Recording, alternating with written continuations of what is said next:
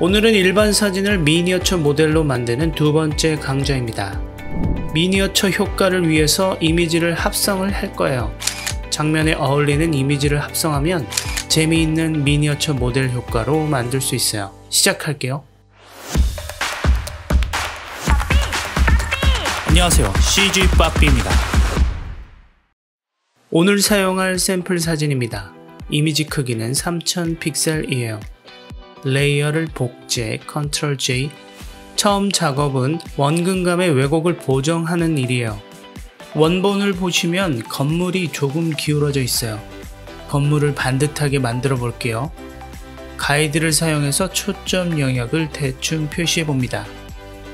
우리는 중앙의 잔디밭부터 좌측 건물까지 초점 영역에 포함시켜 줄 겁니다. Ctrl T. 사진을 약간 회전시켜서 건물을 수평하게 만듭니다. 그리고 Y축 세로 방향으로도 수정을 해볼게요. Edit, Transform, Perspective. 핸들을 안쪽으로 보내서 건물을 반듯하게 만들어요. 수평선은 유지가 되어야 하니까 백그라운드를 복제해서 맨 위로 올려줘요. 아래쪽 공원 부분은 지우고 하늘을 합성합니다. 나중에 블러를 적용할 거라서 적당히 합성하면 돼요. 레이어들을 합쳐줄게요. 머지. 여기 빈 공간을 자연스럽게 채워줄게요. 컨트롤을 누른 채 레이어를 클릭합니다. 선택 영역을 반전. Select Modify Expand 30픽셀. 선택 영역이 확장되었어요. Edit, Fill, Content Aware. 빈 공간이 자연스럽게 채워졌어요. 오른쪽에 살짝 반투명한 부분이 있네요. 백그라운드를 복제해서 두 개의 레이어를 머지. 원근감의 왜곡이 보정됐어요. 좋습니다. Tilt Movement, 초점 영역 보정하기. 마우스 우클릭, 스마트 오브젝트로 바꿔줄게요. 틸트 시프트 블러를 적용합니다. 필터, 블러 갤러리, 틸트 시프트. 틸트 시프트 기본 설명은 지난 강좌를 참조하세요. 키보드에서 M을 누르면 블랙 앤 화이트 모드로 바뀝니다. 저는 가이드로 초점 영역을 대충 설정해 두었어요. 블러 핀을 초점 영역 중앙으로 옮겨줍니다. 실선과 점선을 드래그해서 초점 밴드를 설정해 주는 거예요. 블러 값을 최대한 올려서 작업하는 게 노하우입니다. 중앙에 잔디밭을 초점 영역으로 할 거예요. 그리고 여기 건물의 앞부분도 초점 영역 안쪽으로 위치시켜 줍니다. 실선과 점선의 위치가 대충 결정되면 블러 값을 다시 낮춰줍니다. 미세 조정으로 마무리를 해줍니다. 오케이. 틸트 시프트 블러의 초점 밴드에 따라서 공원과 건물 앞부분까지 초점 영역이고 나머지는 블러 처리되었어요. 아이리스 블러 추가하기. 스마트 필터를 더블 클릭해서 블러 갤러리를 엽니다.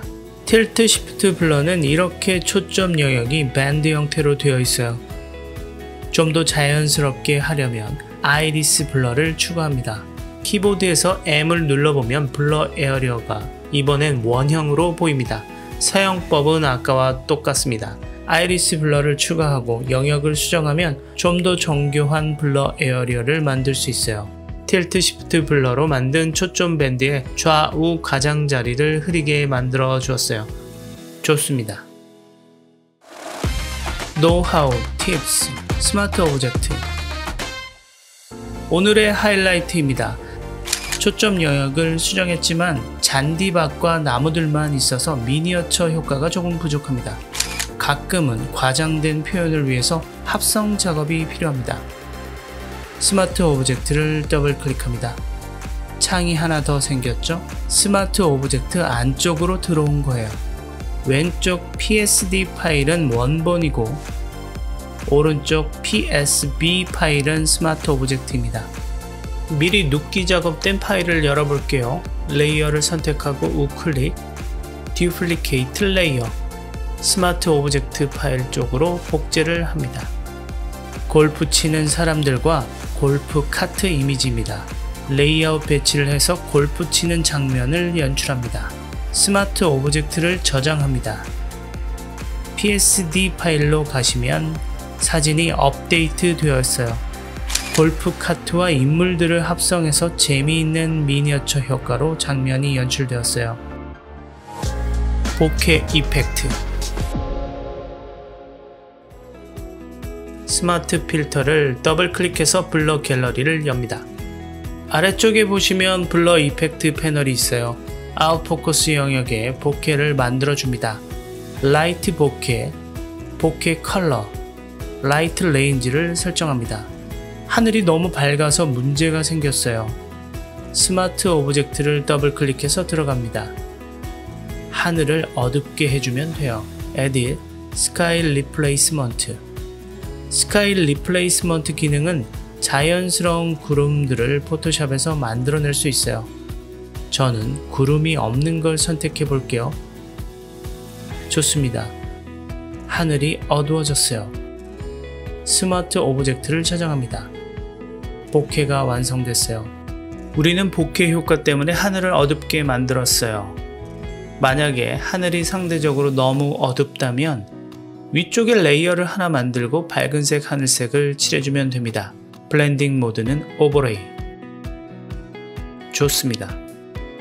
지금부터 조금 빠르게 넘어갈 건데요. 자세한 설명이 필요하신 분들은 지난 클립을 참조하세요. 블러 노이즈.